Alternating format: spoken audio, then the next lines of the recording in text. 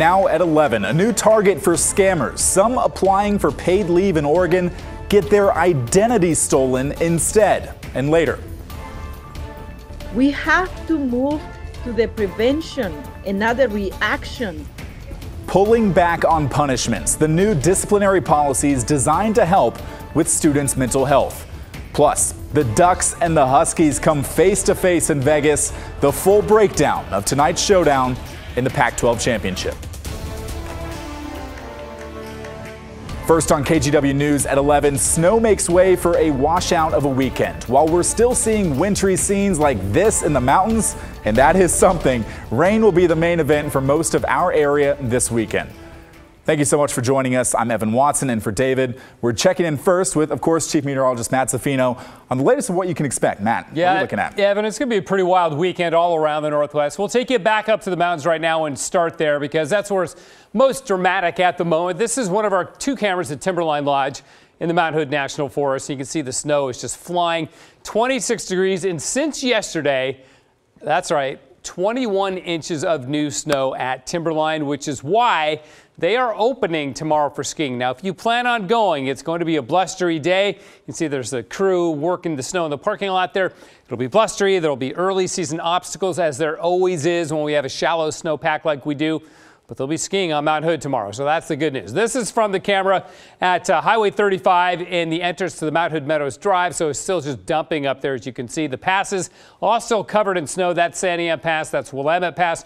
Temperatures right around freezing, so it's not that cold for the mountains, and the valleys have warmed up. We're in the 40s here, and over in the gorge where they had snow this morning, temperatures have actually been increasing and warming up overnight tonight. It's 45 at Wyeth, Odell 40, Hood River 36, Trout Lake is bumped up a couple degrees too. So the snow that we had in the gorge in the upper valley is melting away, and there's no more on the way there. It's all rain from here on out. See no warnings in the gorge, but we still have a winter storm warning in the Cascades. And for the valleys, it's a flood watch in effect now, continues until Tuesday, because that's how long the heavy rain will be coming down. It's 48 in Portland right now, winds out of the south, and in fact that south wind is going to get a bit frisky overnight tonight, early tomorrow morning with the next weather system that's coming our way. So the rain will increase tonight, as will the wind. Peak in the morning, then back off a little bit into showers tomorrow. But then the next system comes in tomorrow night and Sunday. That's when the mountain snow turns to rain.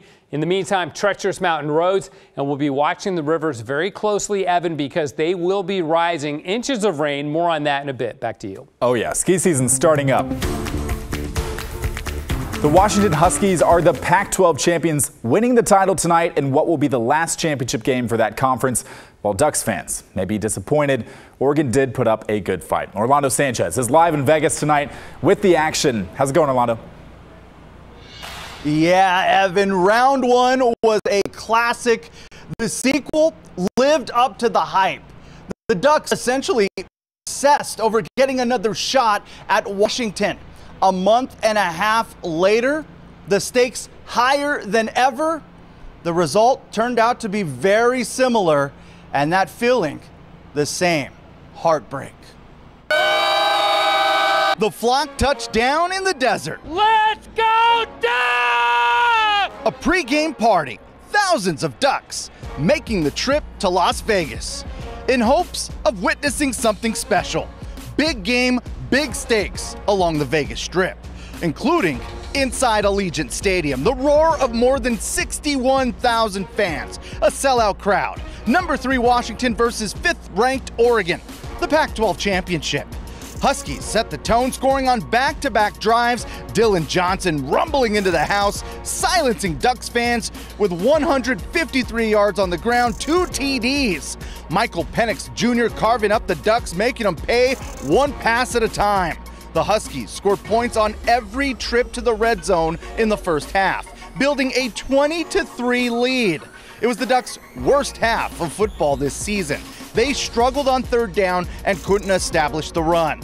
But still, the offense came to life. Bo Nix to Terrence Ferguson, 2-yard TD for the highlight reel to close out the half. Third quarter, Ducks doubled down, gambling on 4th and goal, same 2 at it again. Nix, 239 yards passing, 3 touchdowns. The Ducks defense banged up, multiple injuries, but Nico Reed chases down Penix for the sack. A huge stop on 4th down. Momentum shifting in the Ducks' favor. Jordan James to the crib. Oregon scores 21 unanswered for the first lead of the game, on top 24-20. But the fourth quarter belongs to the Huskies, reeling off 14 straight. Penix leading the charge, the game's most valuable player, tossing 319 yards and the TD that proved to be the difference. The Huskies do it again, defeating the Ducks for a second time by 3 points, ending Oregon's championship dreams, winning the Pac-12 title 34-31. Yeah, well, football is a tough game, and sometimes you put it all out there and you come up short. And, there at the end, it was just one of those things where you want the moment to last longer than what it can. And just even though we lost, it was one of those type of games that it was really fun to play in. And, it was just, a shocking end. There's disappointment in that locker room because of how hard these guys work. I haven't been around a team that works this hard. And hurt for them because I wanted them to have this one. An emotional day on so many levels. This, all that's left from the final Pac-12 championship game as we know it, painting over the Pac-12 logo, getting ready for another game here at Allegiant Stadium. As for the Ducks, college football playoff dreams dashed. The Heisman Trophy hopes take a big hit today. And now they get an opportunity to play one more time, likely a New Year's Six game, but we will find all of that out in the coming days. As for the Huskies, likely on to the college football playoff. Isn't that a symbol from there? Las Vegas at Allegiant Stadium, Orlando Sanchez, KGW Sports.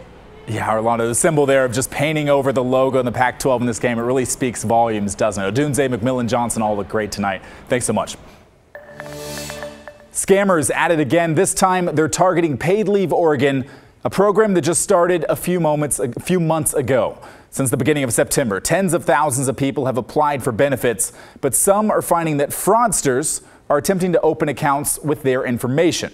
Alma McCarty breaks down those frustrations and the agency's work to prevent it. Alma. Yeah, well, Evan, Paid Leave Oregon allows eligible Oregonians up to 12 weeks paid time off from work for family, medical, or safety needs. For many, this program is a godsend, but that's only if they're able to receive the benefits.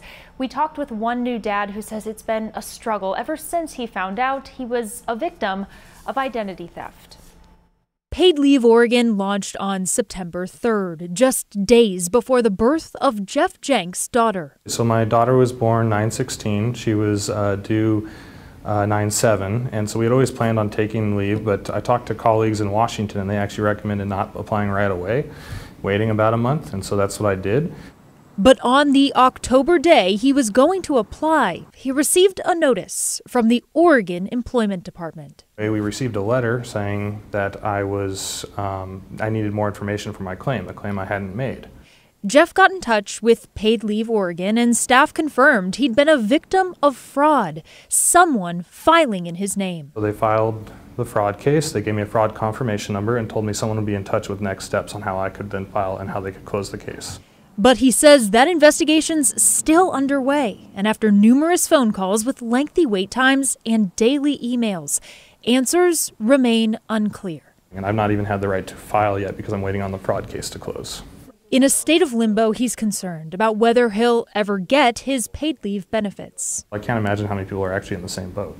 The director of Paid Leave Oregon said in a press briefing mid-November that many Oregonians have received letters for paid leave claims they didn't file, although she could not share the exact number. Just like any benefits program, unfortunately, people try to commit fraud against the Paid Leave Oregon program.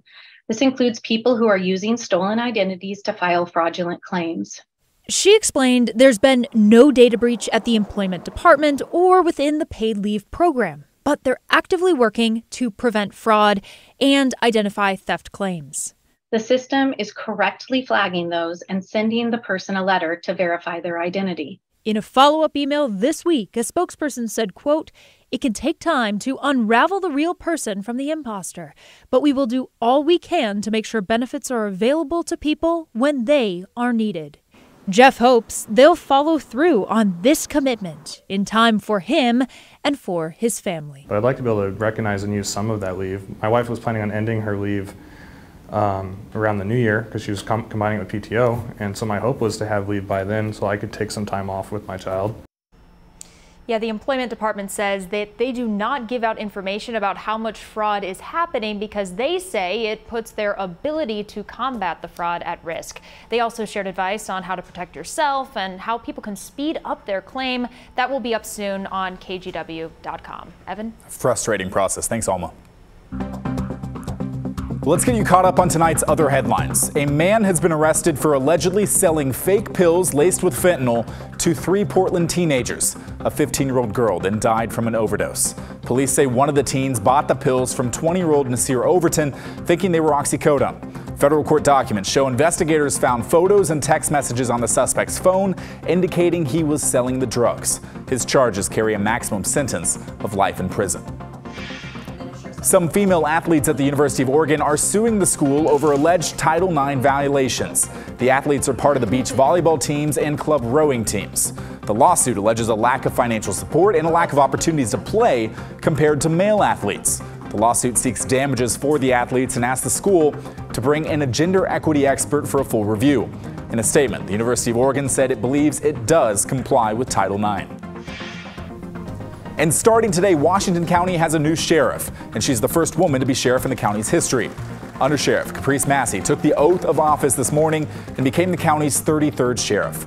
Massey says she's excited and humbled by the opportunity. She's replacing Pat Garrett, who's retiring after 12 years in the role.